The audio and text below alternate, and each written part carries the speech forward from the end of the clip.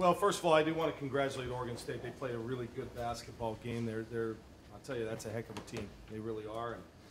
But I'm really proud of our group today. I thought we came back on less than 48 hours, and after getting just, worked up at their place, and we showed some character today. Came out, played well, played hard, and did a lot of really good things. We just unfortunately stretched there in the third quarter, kind of hurt us, and we just could never make up for it. But overall, I'm really proud of the effort. Joanne, do you think this is the best you guys have competed against this Oregon State team? Yeah, definitely. We came out hard in the first half. That first 20 minutes, we really gave everything we had. We just need to put it together for the next 20 minutes. Today, you knew leading by 1.5 that they made some sort of adjustment. What did you see from them that changed the game? I don't think they did really much different. That's, I think, the beauty of their program. They are what they are. You know how they're going to defend you. You know what they're going to run, and they just do it really well. And they don't make mistakes, and they just keep coming at you. And when the time, that critical time, they just kind of put the hammer down. But 3 of the 4 games now we've led at halftime, which is encouraging in some ways. Discouraging, obviously, in others. But the fact is, I think, we can play. We can play with people, and we just got to get that first win. I think to kind of get the monkey off our back and get going. Kelly, it was a tough first quarter for you guys offensively. Second quarter, lights really seemed to switch on for you guys. What clicked to ultimately give you guys the lead going into half? I don't know. I thought we were pretty consistent in both. I mean, we didn't make any three-point. I don't even know if we took a three-pointer, did we, in the first half? It's a big part of what we do. They did a great job of taking it away, but I thought our inside kids did a nice job compensating. Thought we had a good game plan going in, and again, had good looks. They closed that shooting pocket quick, but I still think we had some good looks. And just, again, have struggled to shoot against these guys. So that wasn't you by design saying, hey, let's not put up too many three-pointers tonight? Because I don't think you took your first one until like 2 minutes left. Yeah. No, not by design. But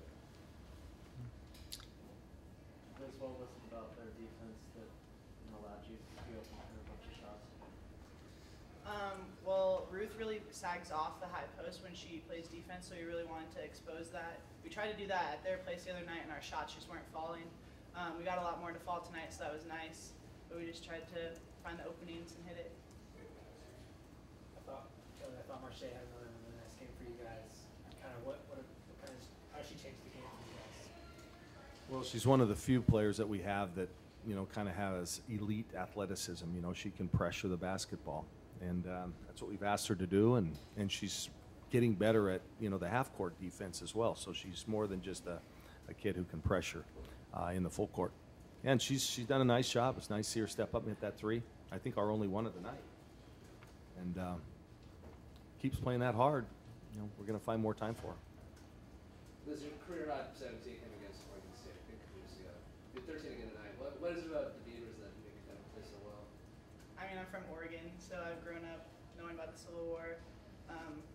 Try to play well every single night, but against Oregon State, you always got the little extra fight in you. Kelly, what did they do to take Vanderbilt out of this series offensively?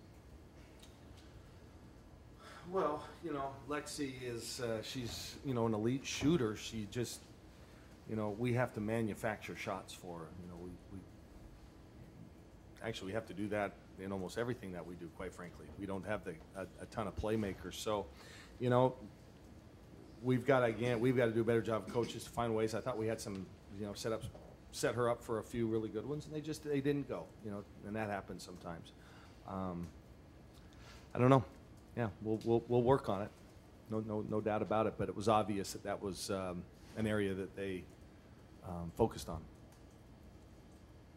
You guys had 11 steals compared to their 4 steals. Is that something to just be encouraged about in terms of offense and defense? Yeah, if you look at the stats outside of field goal percentage, really, when you look at the two games, we forced more turnovers. We obviously turned it over less. Our offensive rebound numbers compared to theirs were relatively equal. it really came down to field goal percentage, you know, and three-pointers as well, but field goal percentage. And they out-rebounded us both games, but when you're shooting a combined 25 or 26% in 2 games, well, you're going to have more defensive rebounds. So there were some encouraging things. Obviously, very disappointed about the outcomes.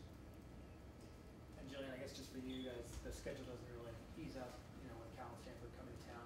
What kind of things do you think that you guys can take from these last 4 Pac-12 games? Well, we can take how hard we played in the first half and definitely translate it over to these next 2 games. Like you said, the schedule doesn't get easier. These are 2, again, top 25 teams. I think if we continue to transition what we do in the first half into our second half, that we can definitely compete with and go back and forth with. We just have to show up. We got to get in practice and continue to work on what we do and critique it, and we'll be right where we need to be by this weekend. Hopefully. Kelly, are your words kind of in a loss, or it's easier to kind of make a message or make a statement to your team in the locker room after a loss as compared to a win? No, I'm a son of a gun at win or lose. I mean, I don't really change much. So, no. We're hurting. That's a team that's hurting, though. I think they put a lot into that effort tonight, and that's a good thing.